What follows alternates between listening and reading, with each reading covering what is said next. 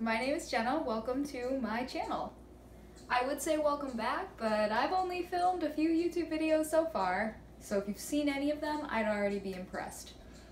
If you can't tell, today we're gonna be cooking, and we're gonna be cooking one of my favorite recipes, quiche. Quiche, I feel like, is one of those recipes that people go out of their way to buy for $20, $30 instead of making it home, and I think it's incredibly simple. I also have a hack. I have a way to make quiche even easier to make, or so I hope, and it's a great dish to impress your friends for brunch, for dinner, impress a date, whatever you like. Impress yourself, have a nice night, have some quiche, have some white wine. It's a really light dish. Bring it to work the next day. Bring it to your couch the next day because everybody's working from home because it's 2020. Anyway, I am here to show you how to make quiche, and especially because it's 2020. I feel like we've all had to be so resourceful this year, and especially in the kitchen, especially earlier on when everything started happening. And I hope that I can help some of you guys out to make something you haven't tried before, or make it something how you like it. As I hope you'll come back to see, a lot of my favorite recipes are kitchen sink recipes. It's something you can make with whatever you have in your refrigerator, whatever you have in your cabinets, and those are my favorite. Because you don't have to do a lot of work if you don't want to, but if you want to, you can. And that's the stupid bit, we can cut that part out. I'm gonna show you how I like my quiche usually. I have some of my favorite ingredients here. It's going to be a vegetarian quiche, but you're welcome to add meat. And I've been talking for a very long time because I'm nervous, so I think we're just going to get started. 2 eggs. Usually quiche calls for like 6 to 8 eggs and a bunch of heavy cream or milk, and we're just not gonna do that today. 2 eggs, 1 cup of sour cream, spices that you like, and I would say about 2 cups worth of vegetables, meat, packing peanuts, whatever you want to put in your quiche, you go for it. And salt and pepper, of course. Join the party, salt and pepper. If you've seen any YouTube channels that do cooking, they're gonna tell you, make a salt and pepper mixture. You should listen to that. Oh, and of course, cheese. You're also gonna need cheese.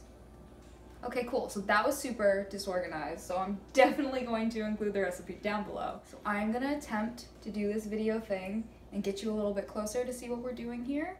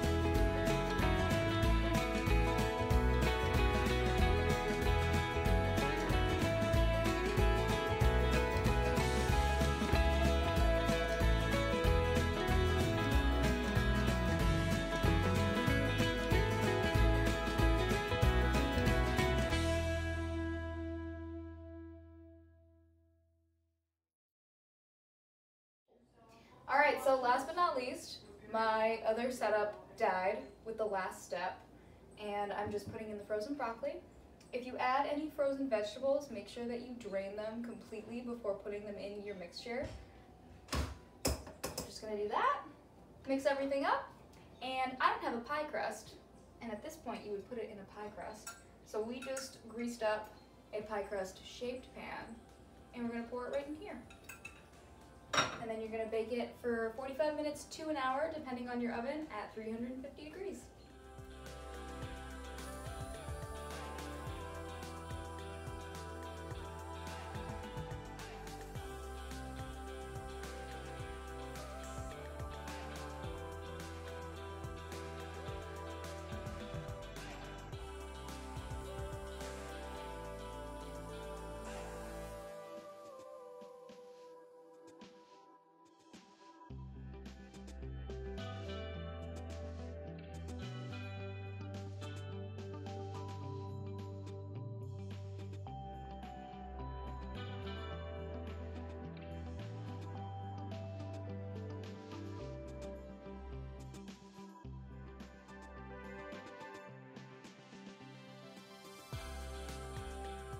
So our quiche is officially out of the oven. We are going to let it cool before we take a bite.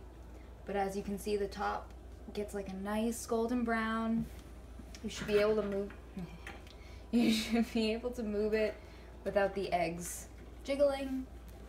You can always stick a toothpick in there for good measure.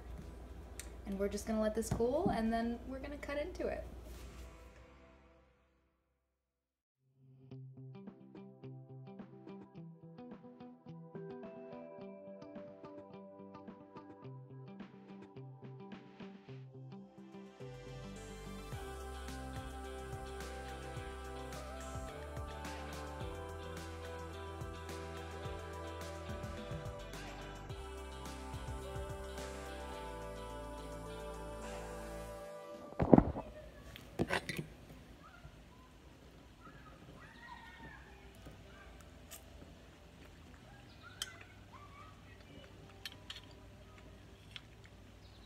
Out of 10.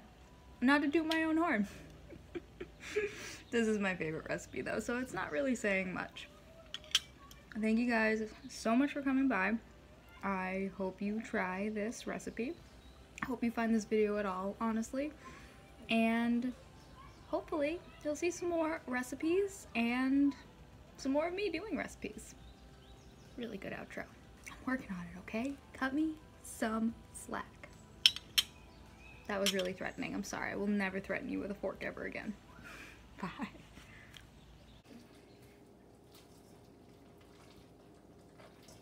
That was the grossest sound I've ever heard. Oh, Jesus. I already tripped over my tripod.